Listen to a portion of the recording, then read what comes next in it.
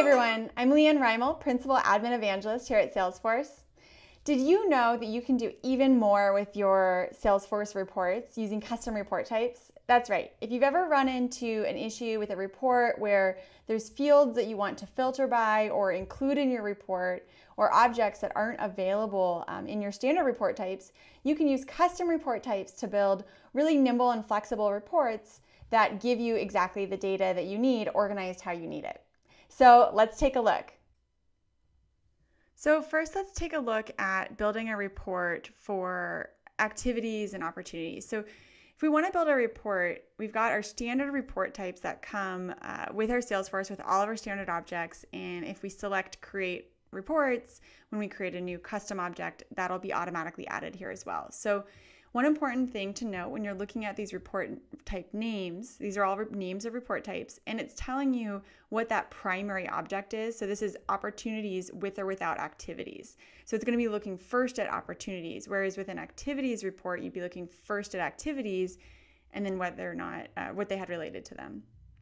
So if we're running a report using a standard report type, for opportunities with or without activities, we're going to be looking at opportunities as our primary object and any related activities, or we're running a report on all opportunities, whether or not they have activities.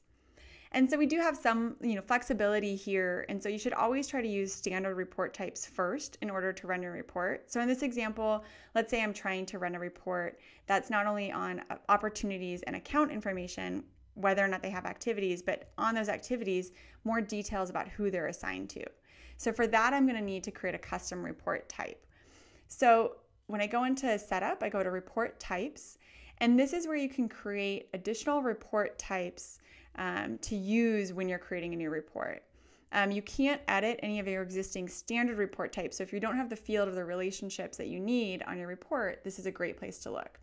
So for this one, let's make our primary object accounts, and we'll call this accounts with or without opportunities, with or without activities.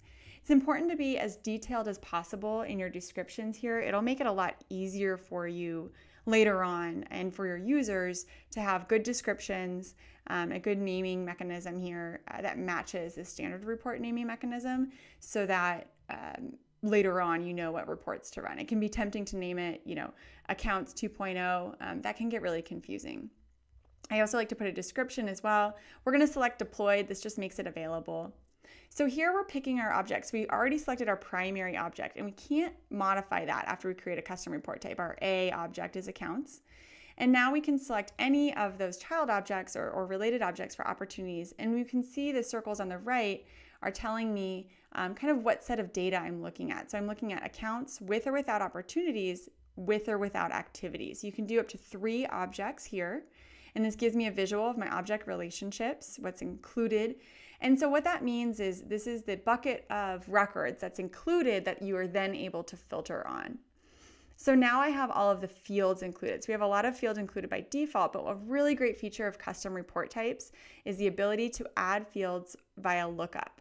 So this means if I'm adding fields from the activities object, that means that I can actually do some lookup jumps here. So right now I'm on activities and assigned to, and that's a span away from, so users are not an object that's included in this report, but I can still report on them. I can still include fields. You can do up to 4 object spans. If you're not seeing the fields you need, you don't always need the objects to be one of your primary objects or one of your objects in your report type. Sometimes you can just bring in the fields. So in this example, I want to bring in some additional fields about the campaign related to the opportunity. I also wanted to bring in some fields about the users and their roles and profiles. So it's important to always take a step back and think about, am I making the most flexible report type possible? And do I need to have actual objects included, or can I include those related via lookup? So then once I save my custom report type, because I checked deployed in the beginning, then that makes it available for use. So I'm ready to make a new report with that custom report type. So I go to new reports and I can see my accounts with and without opportunities, with and without activities. And when you're creating a report, you can always check the report type at the top in the bubble, the accounts with and without opportunities. So, and with or without activities. So that's how you can make sure you're in the right report type. A lot of reporting issues when you're not able to pull the data you want, it's important to always look at what report type you're using, because the report type defines what objects and what object relationships you're looking at to begin with when you're creating your filters and your initial report. So I'm going to remove my filters here. Now I can start to group. So I can group by account name. And all of those fields I added are available to be added as columns. They're available for grouping, for filtering.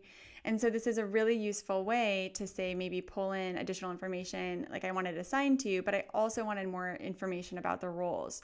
So these are those fields I added via lookup. So often when people are running into limits with what they can do with reports or being able to run the reports they want, and maybe you want to look at relationships or data from more than 3 objects, one of your solutions may very well be creating a custom report type with those spanning lookups to pull in information from other objects. And that's how we can quickly use custom report types to give us even more flexible reports.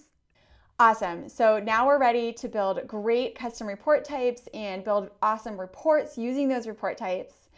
To learn more about how to build awesome custom reports and report types, make sure to check out this Trailhead module that will show you all the ins and outs of reports and how you can build some awesome reports, especially in Lightning. So that's all for today. Make sure to subscribe to our channel for more videos, and we will see you next time.